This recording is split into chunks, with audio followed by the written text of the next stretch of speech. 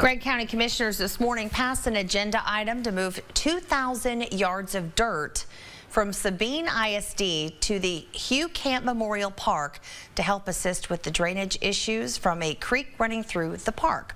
The commissioners are also in the process of applying for a grant to install culverts, dirt purchases, moving the electrical and irrigation systems, and toy apparatus for children.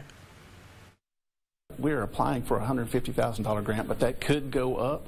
Depends on the price of materials these days. You know how the prices have gone up. That would create in-kind work, which means the county has to use manpower and equipment to meet the same match of the $150,000 or whatever the grant amount is.